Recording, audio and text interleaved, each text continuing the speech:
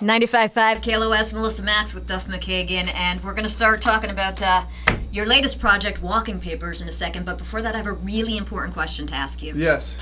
Am I the only one on the planet who didn't realize that Duff Beer on The Simpsons was named after you? No, you're not. Okay. And I'm like, am I a moron? I mean, I am a moron, but I was blown away by that fact. I didn't know that was going to be such a revelation in the book. It really was. Just kind of stating the obvious, but yeah, a lot of people are like, no way. And then I started texting people just to see if, because I missed stuff, and I'm like, and everyone's like, no, so so I'm not the only one. Yeah, it's a funny little quirk in my life, right? Does that make you cooler to your children? No. Simpsons, no. Schmimpsons, right? No.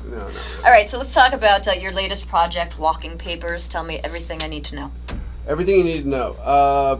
Seattle guys, Barrett Martin, who was in Mad Season and Screaming Trees, is the drummer, a guy I've wanted to play with since the 90s.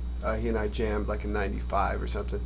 And Jeff Angel, we've been in here before on the morning show.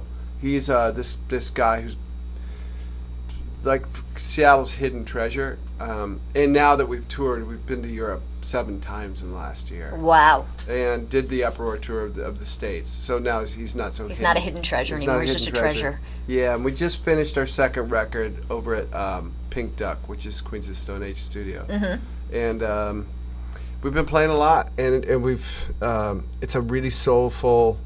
I don't even know how do you categorize it. I like it. It's like good. It's dirty blues. Yeah, dirty. It has that. I don't want to say grunge because I don't mean grunge, but it has that.